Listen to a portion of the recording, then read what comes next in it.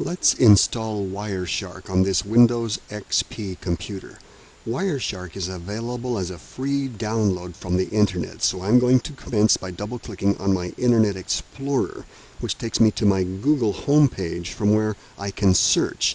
I'm going to type in Wireshark, W-I-R-E-S-H-A-R-K. Google's search engines will then find millions of results referencing Wireshark. It's a long list. But I like the very first link, www.wireshark.org. This is the central location for Wireshark resources. I'm left-clicking there, which takes me to their well-organized website, which has a lot of resources for learning and downloading and enhancing Wireshark.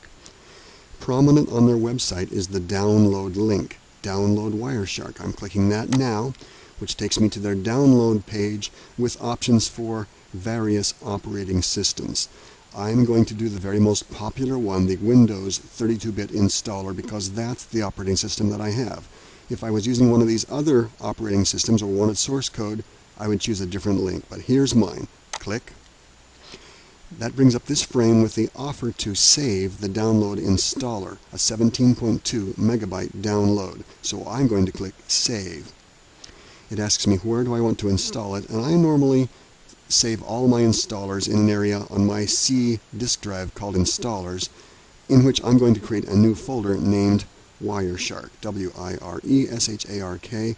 Entering that folder and clicking Save down here will cause it to be downloaded. It says I'll have it in 3 minutes and 22 seconds.